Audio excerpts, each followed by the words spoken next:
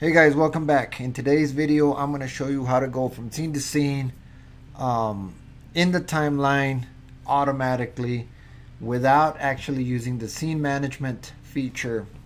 It really is just a camera switcher. We're going to switch from camera to camera and it'll go from scene 1 to scene 2 to another scene, and let's get started.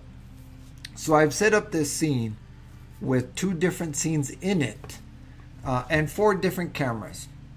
I am going to show you the camera setup. I'm going to unhide all the cameras. I've got 4 cameras. If I zoom out, you see the other scene. There's the scene. If I rotate the scene, you will see the 4 different cameras I have set up. This is scene 1. This camera is for scene 2, and this is the close-up of scene 1. Camera 1 close-up, camera 1 scene 1, camera 2 scene 2, and camera 2 close-up, scene 2 close-up. So it's going to jump from scene 1 to scene 2 to scene 3 as a close-up to scene 4 as a close-up. And I've got everything set up in a single scene. Not a big deal. I'm going to show you how to jump from camera to camera and appearing to jump from scene to scene. Alright, let's get started. If I hit 0, it jumps into this default camera.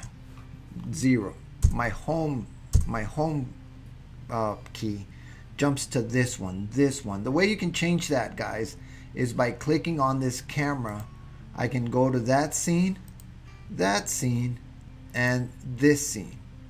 So I can quickly go from this to second scene, first scene close up, camera 2. All right. So in other words, if you click on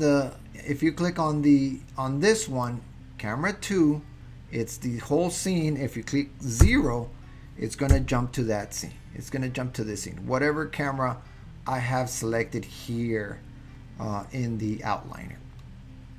So 0 is this scene. So if I want to start with camera 1, there it is. So at frame 1, we're going to start with camera 1, scene 1, camera 1 at frame 1. In fact, you know what? Let me go to my reveal my timeline, hit 0, and I've got 130 frames. I don't know if we're going to use all of them. I'm going to zoom out, move over. In fact, it's not 130, it's 250. We're not going to use all of them. We're going to do each scene about maybe 20 frames. The first thing I'm going to do is I'm going to set markers. Set markers here in my timeline, and the keyboard shortcut is M. I'm going to set a marker at frame 1. It's right here. Add marker M. I'm going to add another marker here at frame 40, M. And I'm going to add another marker at frame 80, M. And then finally at 120, M. And I'm going to end this animation at 160. So end 160. So I've got 4 markers. I am going to attach camera 1 to this marker at frame 1 by going here, marker, bind camera to marker. Since I have camera 1 selected, I'm going to attach this camera to this marker. Command B. Boom. You see camera 1. Now on frame 40, I have another marker.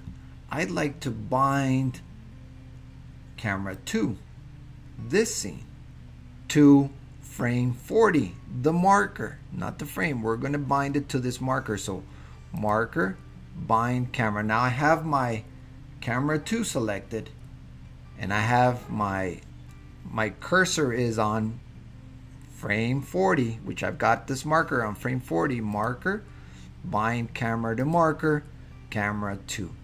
I'm going to go to frame 80 and I'm going to select my camera 1 close-up, and then I'm going to bind this camera to marker.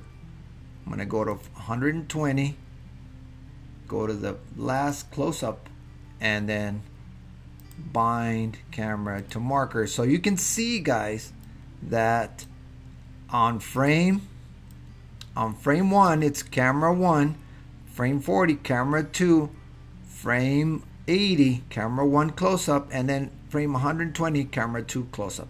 Let's hit the play. We can take this off. We didn't really actually need it because we didn't build any keyframe. So hit play, camera, and then scene 2, close-up, close-up, and that's it. That's it, guys. Just to jump from camera to camera. Now, if you don't want to see, for example, this camera here in your preview, you can hide these cameras. Boom, boom, boom, boom. Hide them all, and then hit play. And you go from scene 1 to scene 2 to scene 3, the close-up, and then scene 4, the last close-up. Easy setup, guys. You just have to create the markers, bind the camera to the marker, and easy peasy, lemon squeezy. Hey guys, if you like the video, go ahead and hit the like button and subscribe, and I will see you on the next one. Thank you.